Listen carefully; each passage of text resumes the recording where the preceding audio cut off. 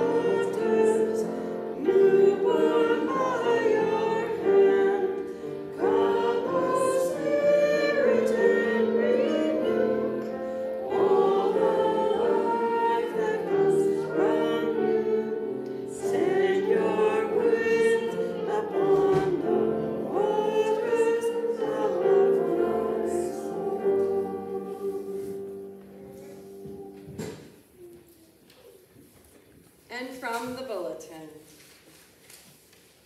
the grace of our Lord Jesus Christ, and the love of God, and the communion of the Holy Spirit be with you all. And also with you. Almighty God, to you all hearts are open, all desires known, and from you no secrets are hidden. Cleanse the thoughts of our hearts by the inspiration of your Holy Spirit, that we may perfectly love you and worthily magnify your holy name, through Christ our Lord. We sing the Laudate Domini.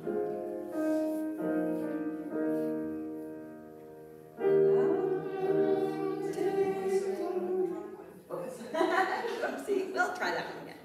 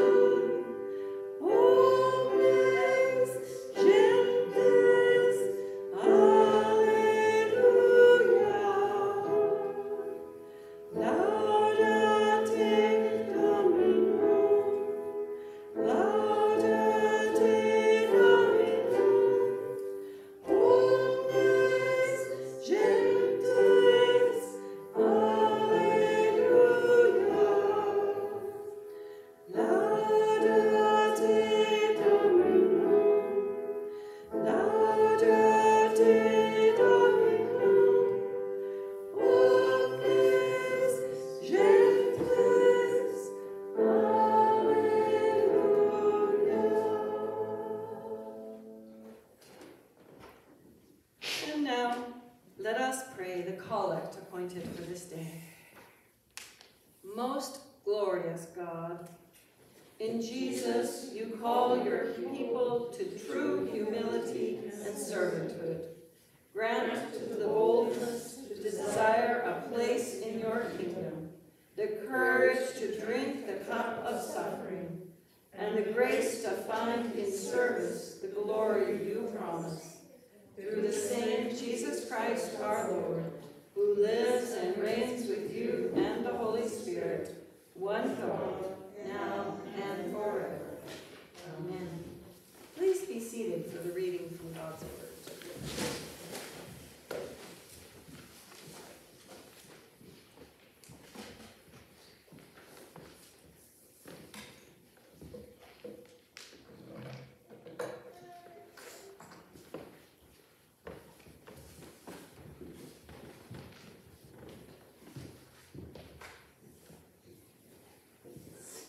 Reading from Job. Then the Lord answered Job out of the whirlwind. Who is this that darkens counsel by words without knowledge? Gird up your loins like a man. I will question you, and you shall declare to me. Where were you when I laid the foundation of the earth? Tell me if you have understanding. Who determined its measurements? Surely you know. Or who stretched the line upon it? On what were its bases sunk? Or who laid its cornerstone? When the morning stars sang together, and all the heavenly beings shouted for joy, can you lift up your voice to the clouds, so that a flood of waters may cover you? Can you send forth lightnings, so that they may go and say to you, here we are? Who has put wisdom in the inward parts, or given understanding to the mind? Who has the wisdom to number the clouds, or who can tilt the waterskins of the heavens? When the dust runs into a mass and the clouds cling together, can you hunt the prey for the lion, or satisfy the appetite of the young lions when they crouch in their dens or lie in their covert? Who provides for the raven its prey when its young ones cry to God and wander about for lack of food? The word of the Lord. Thanks.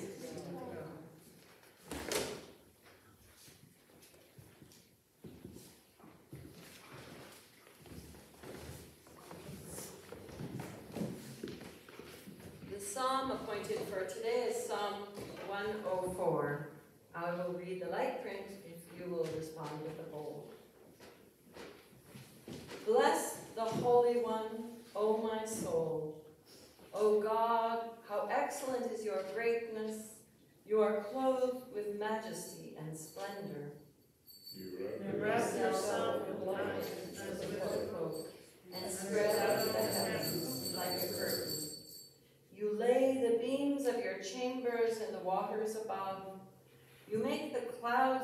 chariots. You ride on the wings of the wind.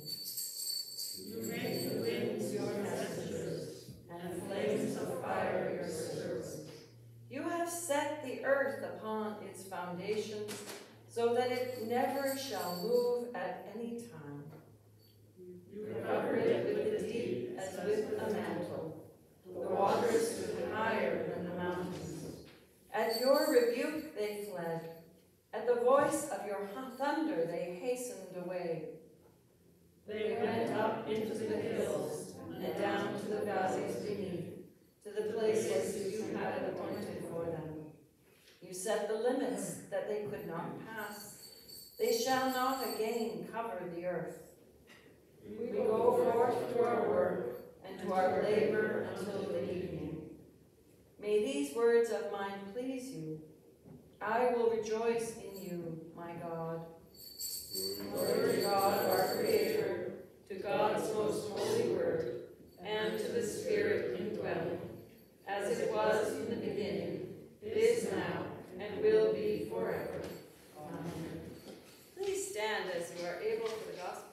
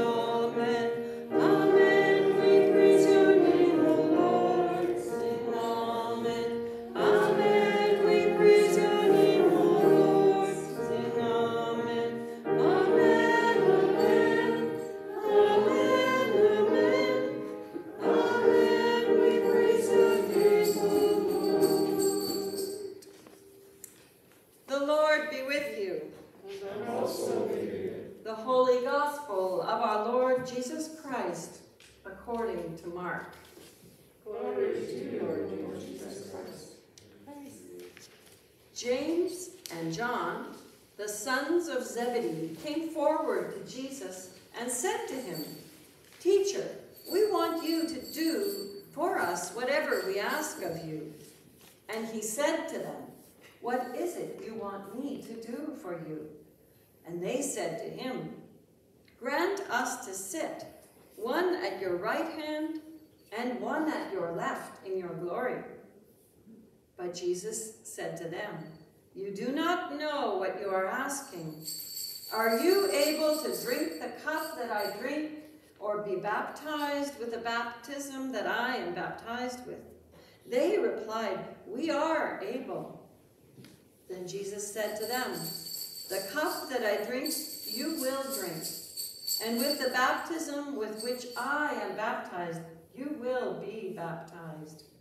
But to sit at my right hand or at my left is not mine to grant, but it is for those for whom it has been prepared." When the 10 heard this, they became angry with James and John. So Jesus called them and said to them, "You know that among the Gentiles, those whom they recognize as their rules lord it over them, and their great ones are tyrants over them. But it is not so among you. But whoever wishes to become great among you must be your servant, and whoever wishes to be first among you must be slave of all. For the Son of Man came not to be served, but to serve, and to give his life a ransom for many." This is the gospel of Christ. Praise to you, Lord Jesus Christ. Please be seated.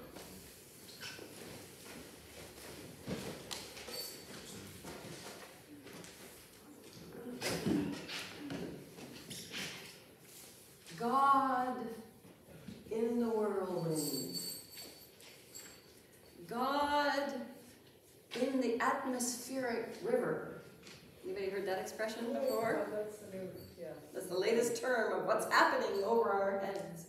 An atmospheric river. It seems like the water is above and below in equal measures. We're swimming in a sea of water. Now I treasure this book of the Hebrew Bible, the Old Testament, that we call Job. Has anybody spent any time reading or studying the book of Job? Maureen did a bit. Oh, good. You want to come give the sermon? No, not today. Surprise! When you're awarded at St. Barnabas, you have to be prepared for anything. My dad read Job a lot before he passed. Yeah, Job is an amazing book. Maybe we should study it once we kind of get back to normal, if we ever get back to something normal. Let me tell you a little bit, because we're jumping in here almost at the end. So Job was a very, very, very, very, very, very successful man. He had more than anything, than everything, than anything that anybody could ever ask for. Camels and donkeys and wine and sheep and food and slaves and probably wives, I don't remember that part, maybe children. He is living the life of glory. Everything is going perfectly. He is a man who sits at the gate, meaning he's also a judge of his people. He's respected, he's wealthy, everything has gone right. So does that mean, we wonder, did he do everything right in order to have everything go so well for him? That's kind of the key of understanding Job. Well, Satan has an idea, and he has a chat with God. Remember, this is kind of a myth of our Old Testament. And Satan says to God, what would it be like if things weren't going so well with Job? Would he continue to praise you? And so God agrees. Everything dies. He loses everything. He gets very sick.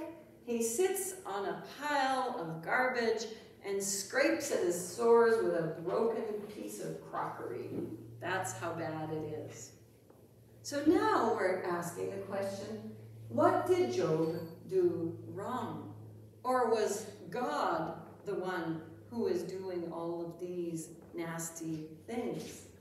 Job has 3 friends who come and insist in different ways that he did something wrong. What did you do wrong? They ask him, in order to receive this judgment from God. But Job hadn't done anything wrong. He'd followed the rules, he was obeying the rules, and this just happened. Bad things happened to a good man. Job is in such despair that he questions God. And he says out loud, "Why was I ever born? I should have died within my mother's womb. That would have been better." And that's when God comes in with this answer that Maureen read today. In the whirlwind, God comes and says, "Were you here?" And it's a bunch of questions. This may be where Jesus got the idea of answering a question with a question. If you read it again later, it's nothing but a series of questions. Were you here when I did this, when I did that? And God, in this theophany, this expression of God, is expressing what that power is. There's no answer yet. We'll have to wait for next week for the answer. But it is a good time to stop and think and wonder. If we went to the edge of the universe, what would we see? Could we? Of course not. If we could have been around when the dinosaurs were stomping around and volcanoes were blowing up, what would we see? What would we think? What would we believe? Job, in this story, is the epitome of the story of what happens when bad things happen to good people. And Job, in this story, next week, will be restored to his place. Not of humiliation, but of humility. Those words have the same root, but they're very different words. Humiliation is to have your heart taken away from you. Humility is to sit and know your place as beloved, but not as God. We are not God. We carry the image of God, and that is a very different thing. In the gospel reading, James and John, two of the faithful disciples, are walking along, and they come up to Jesus and they ask him this question. What do you think it means to sit at the right and the left hand of someone powerful? You gonna get the best food at the banquet? You gonna get the best treatment? Are you going to get everything your heart desires? Are you gonna have more power? Is that what James and John are after? They see that Jesus has the power of God to heal and restore, and they want part of that power. What it shows to us is that they still don't get it. In the Gospel of Mark, the disciples are always those ones who don't understand. And it's kind of where we can put ourselves into the story. Why are we Christians? Why do we come here? Do we think we're going to have more power and more things by being a follower of Jesus? Some Christians might think that. But Jesus is very clear in this story today. He has already told his disciples 3 times about how it will end, at least seem to end for him. And who is with Jesus at his right and at his left in his death? Not people of power.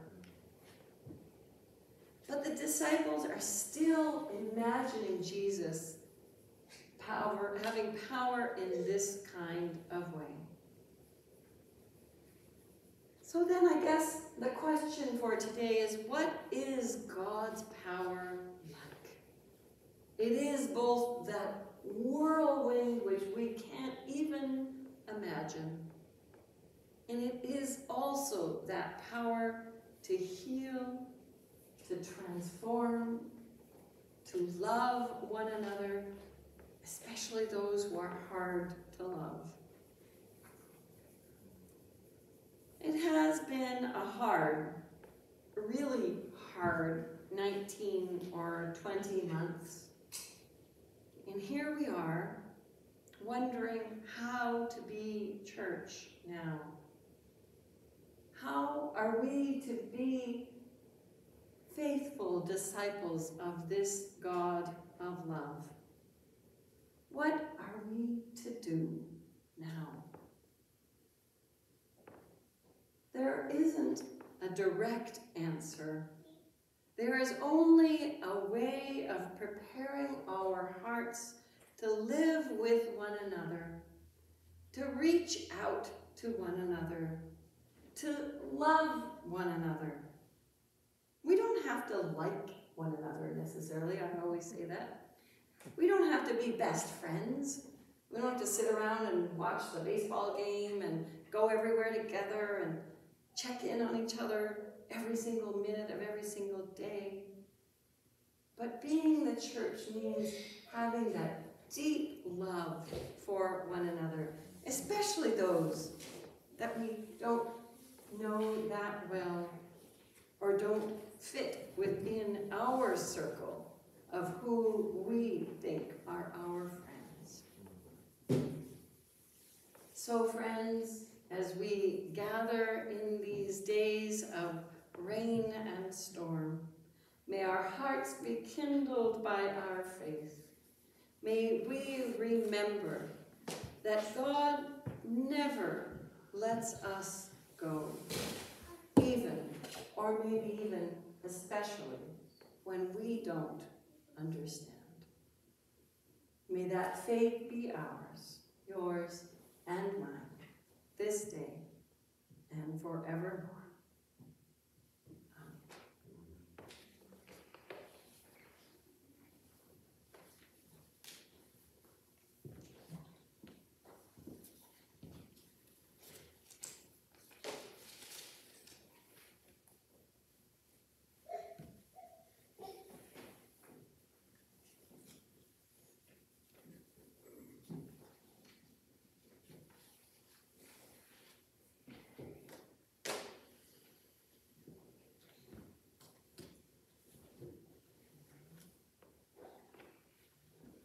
Let us say together the words of this affirmation of faith.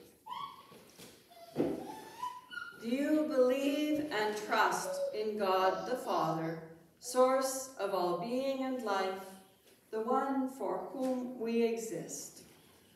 We believe and trust in the Holy One. Do you believe and trust in God the Son, who took our human nature, died for us, and rose again?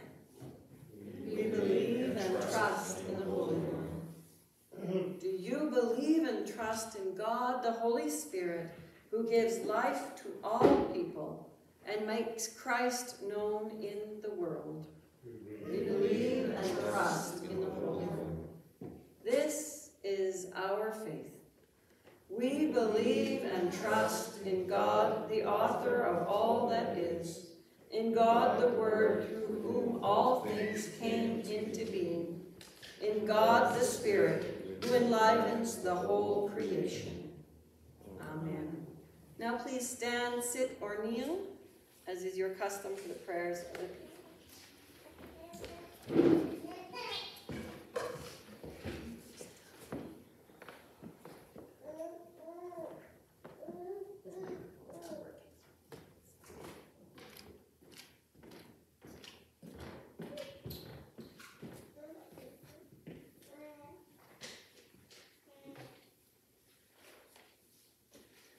As we say our prayers, our response will be, "Hear us, O God, your mercy is great."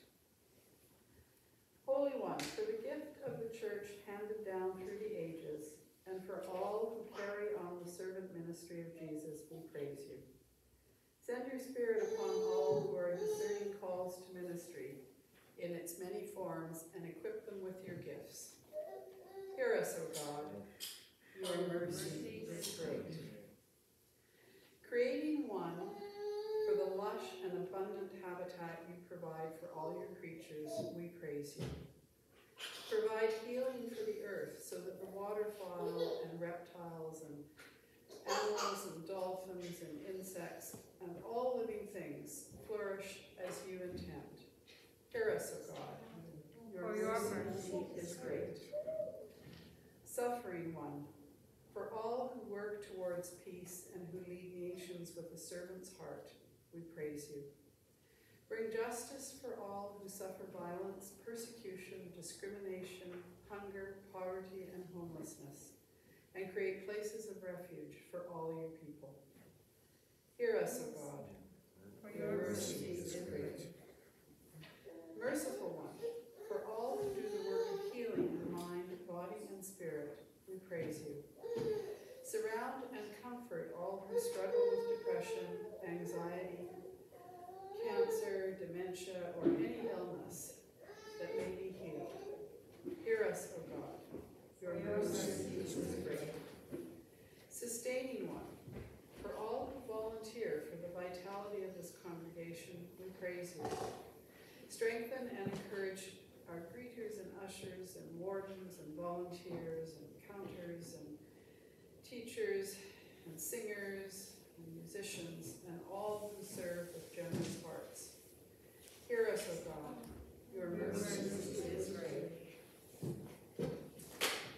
Let us take a moment to name silently or aloud those for whom we wish to make a special prayer.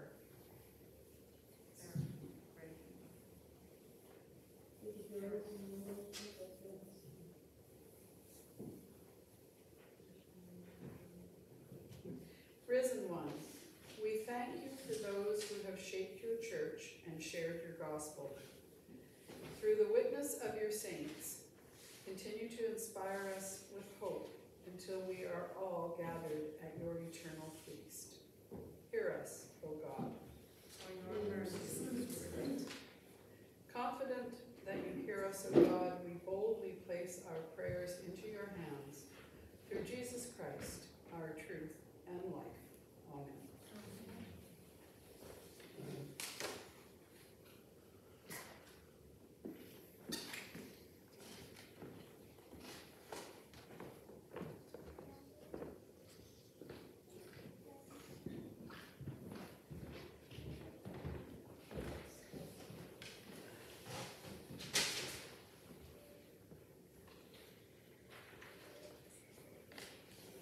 Confession and absolution. Happy are those whose sins are forgiven, whose wrongs are pardoned. I will confess my sins to the Lord. I will not conceal my wrongdoings.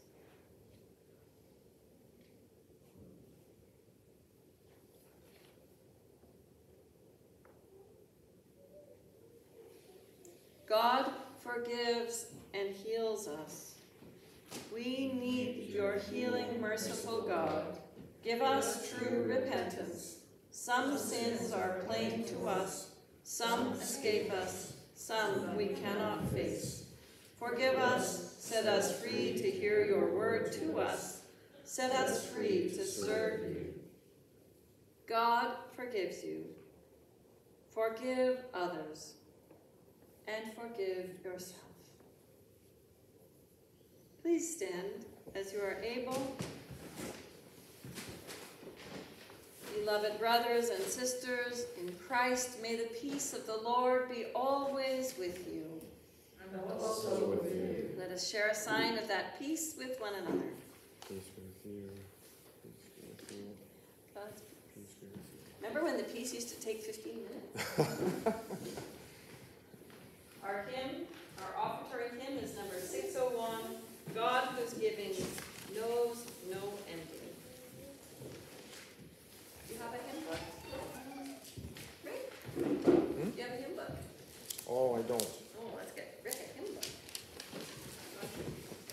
there an extra one there? Is that how we use it? That does not do it. Not music? I'll find it. I'll give it.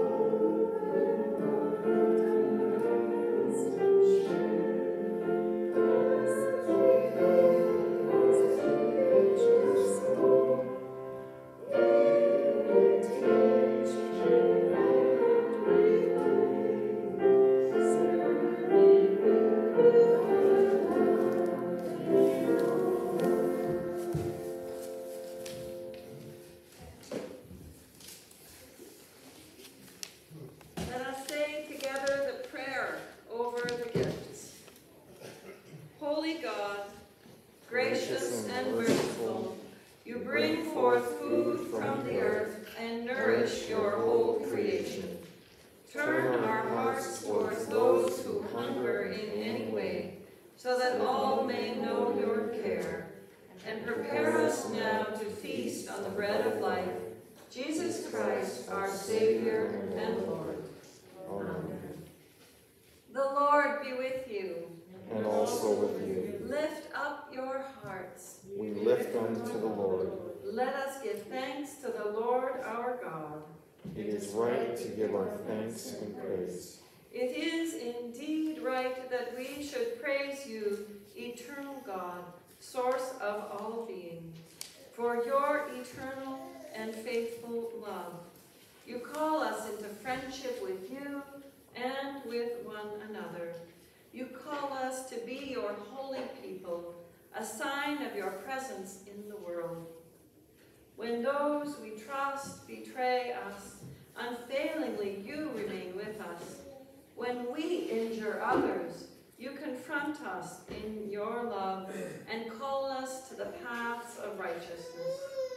You stand with the weak and those broken and alone, whom you have always welcomed home, making the first last and the last first. Therefore, we raise our voices with angels and archangels to proclaim the glory of your name.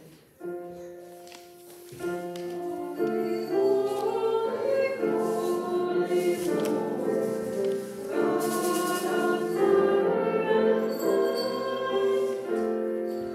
and matter of your glory, Hosanna in the highest. Blessed is the one who comes in the name of the Lord. Hosanna in the highest. Hosanna in the highest.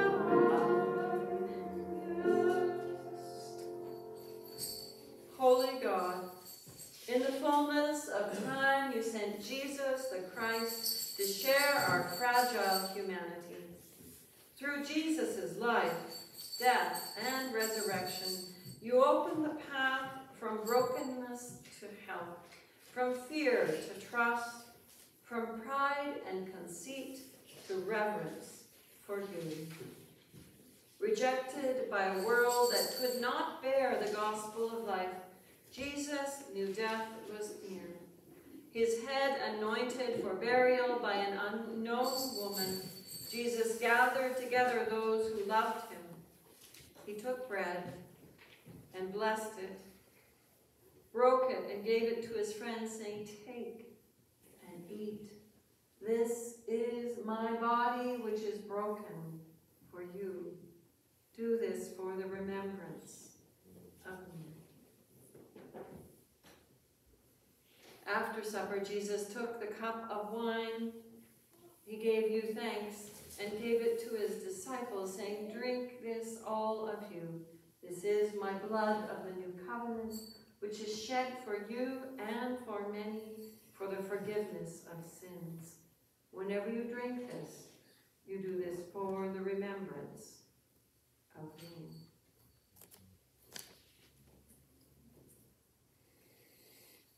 Therefore, we proclaim our hope. Dying, you destroyed our death. Rising, you restored our life. Lord Jesus, come in glory.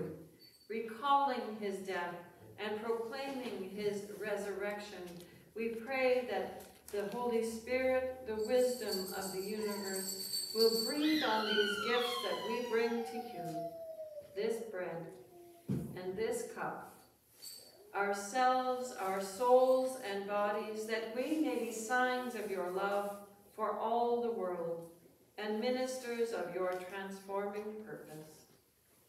Through Christ and with Christ and in Christ, in the unity of the Holy Spirit, all honor and glory are yours, Almighty God, now and forever. Amen. For the past few weeks, we've been trying to sing, and we have our friends here who are going to help us. Thy will be done. It's not in the bulletin, but we remember the words Mayenziwe Tando Yako. Lord, thy will be done. And you can just repeat it or jump in whenever you feel like you've got the words. Mayenziwe Tando Yako. Mayenziwe Tando Yako. Mayenziwe Tando Yako. Mayenziwe Tando Yako. Mayenziwe Tando Yako. Mayenziwe Tando Yako. Mayenziwe Tando Yako. Mayenziwe Tando Yako. Mayenziwe Tando Yako. Mayenziwe Tando Yako. As our Savior taught us, let us pray. Our Father in heaven, hallowed be thy name.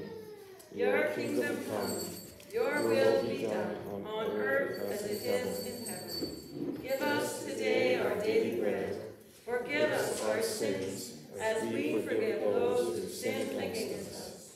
Save us from the time of trial, and deliver us from evil. For the kingdom, the power, and the glory are yours, now and forever. Amen. Creator of all, you gave us golden fields of wheat, whose many grains we have gathered and made into this one bread. So may your church be gathered from the ends of the earth into your reign of justice and peace. These are the gifts of God, and we are the people of God. Thanks be to God. I will come around to you as we've been doing in the last little while, so just take a seat.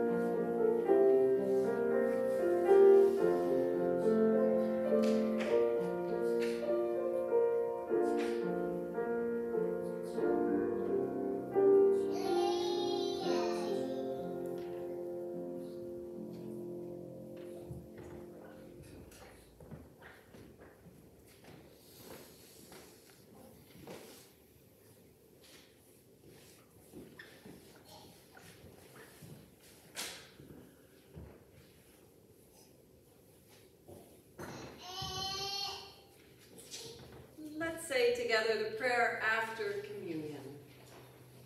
God of abundance, with this bread of life and cup of salvation, you have united us with Christ, making us one with all your people.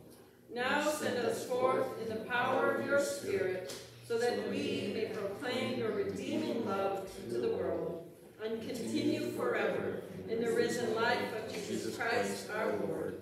Amen. Glory to God, whose power working in us can do infinitely more than we can ask or imagine. Glory to God, in the church and in Christ Jesus, forever and ever. Amen. So I've got good news and good news. Good news is Maureen has disappeared, and that means the tea is probably being made as we speak. So please join us in the hall for coffee or tea and snacks. And I'm sorry Chris isn't here, so we couldn't all give him a round of applause. Chris Knowles is our parish chef. I am now declaring him thus. He is a community chef, and he cooked a Thanksgiving meal for us last week. So if you missed it, I'll let you know when the next one is, because you don't want to miss when Chris is cooking. So thank you, Chris, if you're watching this later, and we'll let you know when we have another parish meal. Sacred Singing Circle. This is the good and the bad news. We were going to try to do it live, in person, outside. We still don't feel comfortable singing a whole gang of us inside, so unfortunately that was this afternoon at 2 p.m. We're going back to what we've been doing for the last 19 months, is doing it on Zoom. Hopefully that will change maybe next month. I know it doesn't work for many people. But Sacred Singing Circle, there's a Zoom link. If you haven't got it yet, you can look in your emails and it will be there. Except for maybe yours isn't there, Rick, yet. I So don't I think will it's there get yet. you the link. No. Okay. And any other announcements? Anybody remember anything that I should be announcing? Oh, yes. The Cookies of Gratitude campaign is continuing. We had our first cookie making session 2 weeks ago. We are making homemade cookies to take to healthcare workers at Royal Columbian Hospital. So we were able to take 64 or 62 little packages of cookies, and we're going to make more cookies on Thursday. So if you are able to drop by Thursday at 9 a.m. to about noon, we'll be making dozens and dozens of cookies. And if you're a cookie maker and you want to make cookies at home, as long as you're following the safety protocols, and then we're packaging them in little plastic baggies with a note of love from us to them. It's just a small act of gratitude that we can do for all that the healthcare workers have done for so many people, and especially since they've been having some bad treatment, which I just don't understand at all. So this is our way of love. The woman who received them, the volunteer coordinator there, was in tears when I delivered them. She just couldn't believe that, and I said it was from the church ladies. I thought it sounded really safe. It doesn't mean the boys couldn't come and help, but if anybody wants to come or make your own cookies at home and deliver them here before 2 p.m. on Thursday. Our food ministries are carrying on Wednesday, and all sorts of stuff is ongoing. You've seen, please continue to pray for the roofers. Our roof, we were ready to have it done, well, 15 years ago, but we had the money and we were ready to go in August, but they put us on the end of the list, which means we're getting our roof done now. So pray that it doesn't have any more torrential downpours until we get that roof finished. Thanks. I guess that's everything. So let's say a blessing, shall we? Beloved ones in Christ, the peace of God, which passes all understanding, keep your hearts and minds in the knowledge and in the love of God and of God's Son, Jesus Christ our Lord. And the blessing of God Almighty, the Father, the Son, and the Holy Spirit be with you this day and forever. Amen. Our final hymn is number 435. Take my life and let it be. Take